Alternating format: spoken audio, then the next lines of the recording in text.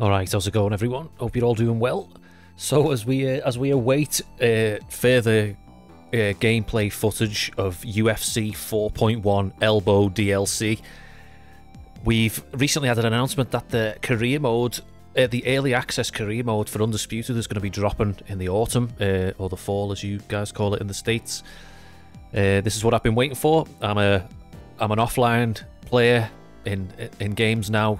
My online days are long behind me, so I've been looking forward to this career mode, and I'm looking forward to the UFC 5 career mode, if you can believe that. But yeah, we're going to be getting this early autumn, early fall, so let's go through the video together, and I'll be stopping at certain points just to go over a couple of things that we can see on screen, and probably just ask a couple of curiosity questions just to see. But yeah, without further ado, let's have a look.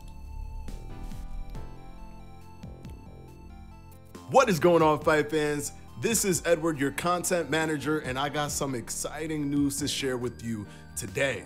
Career mode and character creator will be making its debut in Undisputed this fall. We recently demoed career mode to the press at Gamescom, so you should start seeing the first impressions roll out in the days and weeks to come. Just like the rest of early access, career mode and character creator will ship in a beta state, and we'll be listening to your feedback to make improvements as we continue to develop. Okay, just want to pull back a little bit, just go over some of these screens. I'm always interested to see like what kind of, how the customization of the character is going to look. So, you know, these sliders, I'm liking these so far, the way it'll just like, it's not just like preset faces. I'm sure maybe one of these options might have like presets, and but I like the way you can like push these sliders to the extreme or to the opposite end of the extreme. You can either make like realistic looking people or extremely like wacky, you know, like over the top, like ridiculous sliders. Like if you want like a joke character, I love that it's kind of set up like this, rather than say something like we've had in like UFC games, which is very limited, unfortunately. Like I wish the career mode in UFC games would be set up a little bit like this, rather than just picking sort of the same face and body presets and hairs that we've had since the first EA Sports UFC game. I've noticed we're recycling all that stuff, which is not really a shock to anyone, but I mean, we can only see this portion here, so we've got like, you know, things like your jaw, you know, all that stuff. All that's just focused on the jaw. Access career mode and character creator will ship in a beta. Fucking hell, look at them tits. Fucking hell, gives a suck on them. Height, body fat sliders, good stuff. Weight, a reach slider. You know, change your weight class. I'm really excited to like delve into some of this, and some people out there are really good at making calves and stuff like that. You know, MB's 4K Gaming World, I'm sure he's chomping at the bit to get hold of this career mode and start making his own created boxes. Is, you know, if there's a fighter share thing in this game, which I think there eventually will be, you know, you're gonna be wanting to download off guys like him and other guys like him who are good at really creating, you know, likenesses that they see. You know, I'm fucking terrible at it. Everyone who I make just ends up looking the same.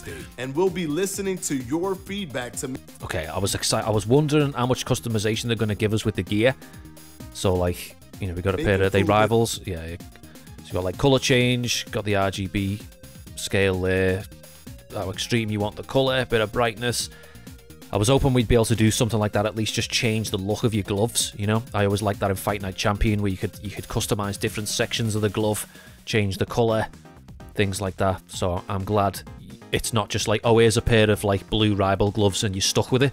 You know, if you might get a pair of blue ones and you're like, oh, I want to change them to something like to red, like, or whatever, you know? So I'm happy that just a little thing like that. I'm pleased that we get the option to just change colors and stuff as we continue to develop. What is this? It's like a fight top for the female boxer. So same kind of thing, I'm gonna guess, changing your colors and stuff. And this also means I'd rather have it than not have it, you know what I mean? So I'm glad that it's there. You got some tattoos. I guess that's that list of options from the first sort of still that we paused on there. So there's some features such, I don't want to kind of like peruse over this too much. I want like the fresh experience when I first get the game, so like just like little speculations at this point and questions and queries. Such as a robust amateur career or using your creative fight. Oh, okay. I wanted to see something like this. So we got like select like your punch style. So you got like, you know, your stance orthodox, and the other one will be southpaw. Block will be, you know, switching between like your traditional block, that sort of cross guard, maybe like a Philly shell kind of block. Again, that's very Fight Night-esque. And I was hoping, and like I say, this is early days of a career mode yet. It's a career mode beta, so there's, fingers crossed, room for changes down the line. But what I was hoping for with this game's career mode, in terms of like how your boxer actually fights, was being able to select a range of punches and put them in certain punch slots. So do you know what I'm saying? If you've played like you know, UFC 4 there, like in my career modes, I always, you know, you've got your basic jab and your basic cross, but I always like unlocking like the loop and cross and the snap jab and swapping those original default jabs and crosses out and putting my own versions in there, you know. And I was kind of hoping that we'd get this with this. Like I say, I hoped maybe we'll get some change, but for now, it's just looking like it's letting you cycle through a bunch of like you know, move sets that already exist. So you know, you can see like you'll have Jones Juniors, and I think we just let him throw a couple of shots here. He had like the Jones Junior animation there, and like that's no stranger to boxing games. You know, we've had that in Fight Night Champion. You'd have things like the textbook move set. You'd have the sniper style. You'd have the power puncher style. It'd make your punches look a bit different, and it'd also give you a slightly different stance. And then also with Fight Night, you had like, you know, picky type of block, and obviously, you know, whatever stance, southpaw or orthodox, that's in all of them. But I was kind of hoping we'd be able to like swap out because there's a few. I know this game gets a lot of shit for its animations, and you know, I've been very critical of a lot of the animations. But there's some animations. What the fucking hell does that word mean? There's some animations that I actually like the look of. There's like I don't know, there's a few fighters who've got it in the game, but like off the top of my head, like Garcia, like he's one of them who has it, and it's the left up to the body that I like the look of.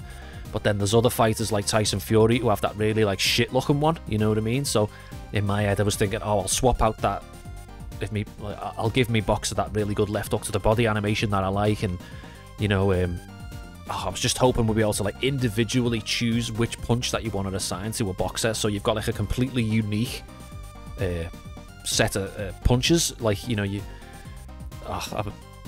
I'm hoping we get that range of customization. I mean, this is kind of what I feared that we'd be starting with. Is just you just pick like a default set. I know I'm harping on about this a lot, but this was kind of what I was most looking forward to seeing, if we'd see something like this. But it's a start, you know what I mean? It's we'll have to see what happens down the line, but just a slight shame you couldn't just like completely swap out every punch for like a different looking punch, you know. Anyway, let's continue. Online will come later. So what can you expect from the early access versions of career mode and character creator? You'll be able to start your career mode with any of the licensed fighters available in the game, or you can create your own character from scratch and build your legacy. Okay, that's I'm glad you can do that. That's kind of things that have been in, again, Fight Night, UFC 4. You could definitely do that, where you could like either create an existing fighter and like take Nick Diaz through the career mode in UFC, or just make a completely original calf from scratch. So I'm glad they're giving you the option there if you want to do that. If you want to take an existing boxer that you love and take them through a career, you know, go for gold that way, or you know, just make yourself if you like, or just some, you know, completely random calf and take that to the top and all that. So I'm glad there's the choice of doing both. The creator and career mode features both men and women's divisions, so you can choose to create your own boxer, customize your fighter from the hairstyle, the body weight, even the clothing and fighting style to your liking. Once you start your career, you immediately start building a team. What are we looking at here? So this is like building teams of like cutmen, and I mean, first of all, look at that Charlie Z hairline there. Jesus, that's fucking brutal, isn't it? Fucking hell. Aegis Clemus, fucking hell, mate. That is a Charlie Zelenoff hairstyle if I ever seen one. So this is like select managers. Andy Turner. I went with a lad. I went to school with a lad called Andy Turner. So all this is going to have different effects and different payouts and stuff like that. let's carry on. Immediately start building a team around you. Assemble Like I the say, I don't best want to spoil manager, this too much for cutman, myself. and coach around your fighter to progress and develop your skills, earn money, fame, affinity, and experience as you rise up the ranks. I'm interested in Negotiate training. your path to success. Sorry, but talk at the same time as Fanatico there. I'm interested in training. Are we going to get training sessions? What kind of training sessions are we going to get? Are we going to be able to actually play the training sessions, or are they just going to be like simulated things? But we'll see what happens. Choose the opponents you want to fight and those that you want to avoid. Negotiate fight contracts to earn the most rewards. Do you want to ensure that a rematch clause is in the contract or that the purse is a 50-50 split? Well, in the Undisputed career mode, you have the freedom to negotiate the terms of the fight. Just make sure you have some leverage before making outrageous demands, or you'll find yourself without a fight. With Training Camp, you can fine-tune your skills where your training choices will determine your strategy for your next opponent. Oh, okay. This is interesting. He clicked on the sort of the training tab there. We had like media and something else there. I'll go back. So, look at this list of training sessions here. Now, the big question is, are you going to actually be able to do these? Are these actual mini games that you can do? You got punch bag, power punching, speed bag, defensive training, defensive sparring, skipping ropes, or jump rope as you call it in the States, training dummy, offensive sparring, speed bag, speed routine, yoga, and a dietary change.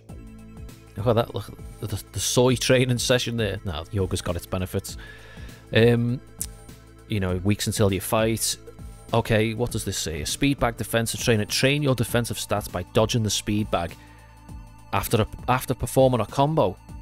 So with this little description here, is this like telling you what you're about to do in the training session? And like if this was just a simulated thing and there is no mini game to do, you don't actually play any of the training, would there be any need to have this description here?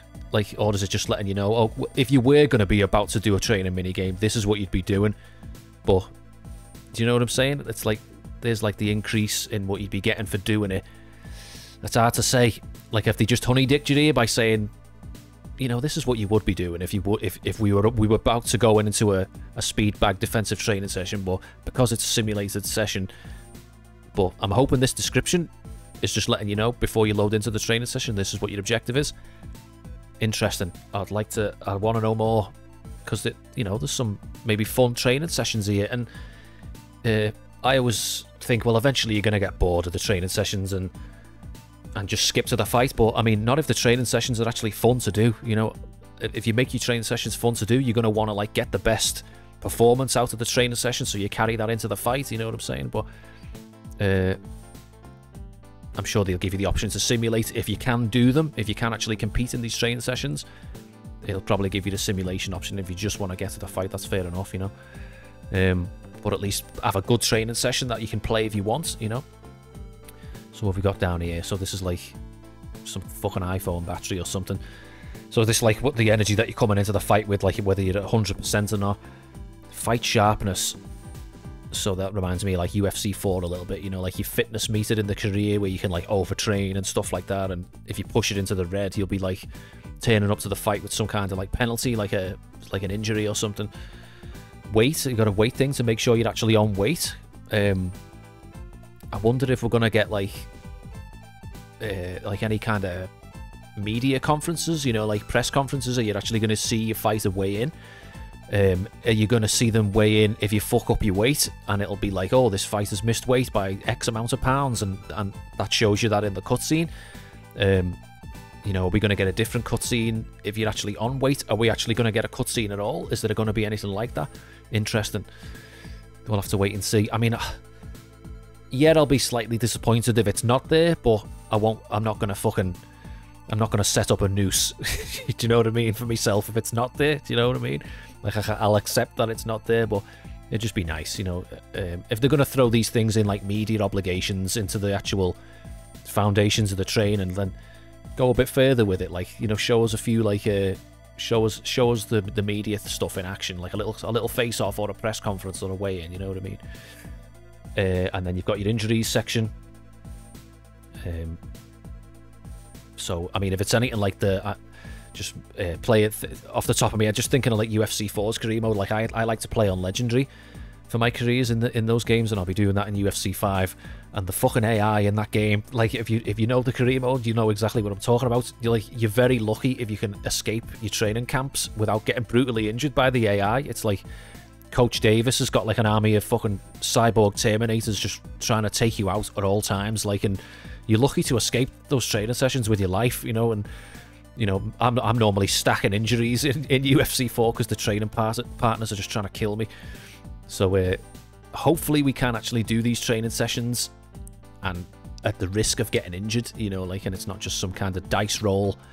And that was a UFC 4 thing as well. Sometimes you'd get like a dice roll injury, like you could by a miracle get out of the training sessions unscathed, but then at the end of your camp, when you just simulate the rest of the week, you know, the game just decides, oh, by the way, you got injured at the end of this week. I hope you don't mind us just giving you this just out of a shitty dice roll. I hated that.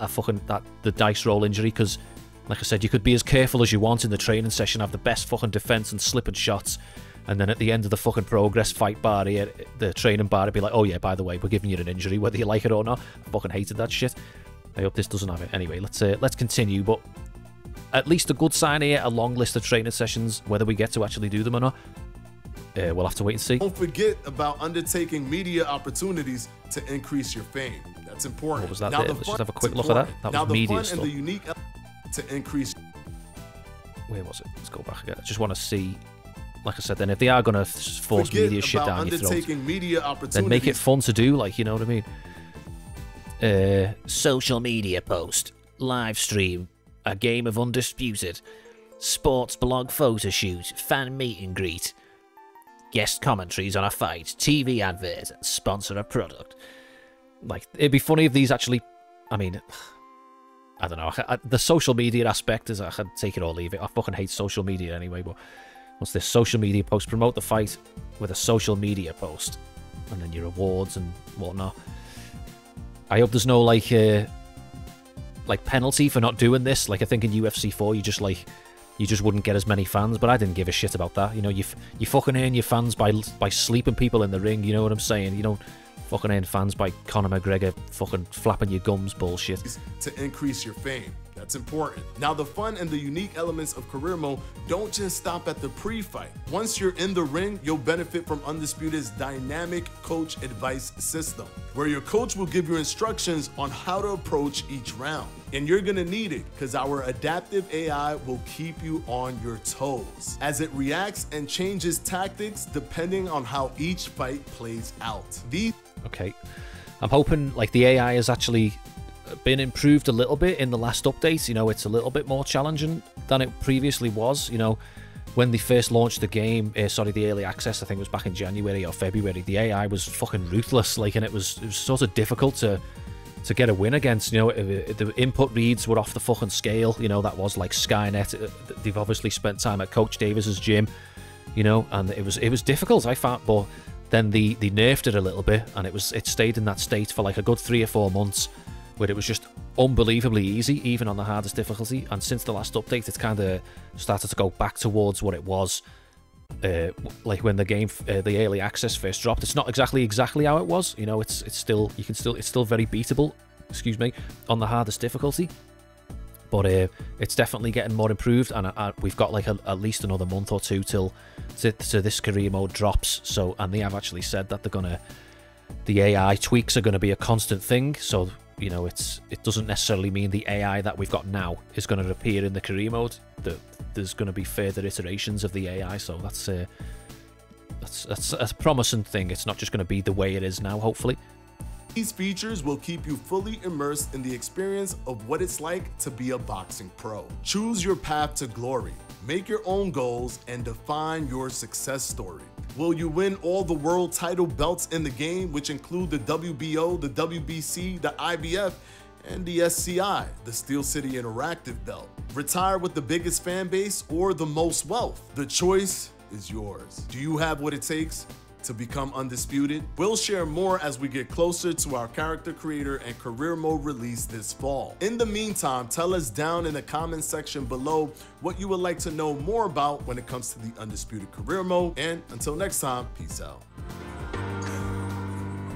Okay, something to look forward to then down the line. Like I say, I've been waiting for this, and I know a lot of other people have as well. Like I say, I don't really care about the online. It's career mode's all what I'm excited for, so I just want like a fun, decent sort of semi-deep, you know, career mode. It doesn't have to be like the fucking most groundbreaking thing we've ever seen, but I'm looking forward to it. There's not really much to talk about, really. I don't want to like peruse over too many screenshots, you know what I mean? I kind of want to just experience it when we first get it and figure it out there and then. I don't want to like have too many guesses, you know. It is what it is when we get it. So stay tuned for, I think we're going to be getting some UFC 5 gameplay dropping soon, you know, either this week, the end of this week, or next week. So whatever we get, I'll be sure to, you know, to be back here with you, and we'll go through it together, and we can either point and laugh at it of how terrible it looks. Like I've accepted to myself now that, you know, we've not got the things that we wanted, and we're getting what we're getting, and there's no, the game's already been made. There's no point in crying about it. Unfortunately, I mean, it disgusts me that they're charging the money that they are for that game, but like, it sickens me. If anything, it's like a fucking, and like I called it at the beginning, it's like elbows and cuts DLC for UFC 4, but they're calling it UFC 5, and also it's on a completely different engine, so it's not as simple as that. But like, I just feel like the only new things that we've added to that game is elbows and fucking cuts. So for now, I'm going to leave it there. Thanks very much for watching, everyone. Look after yourselves, and I'll see you in the next one.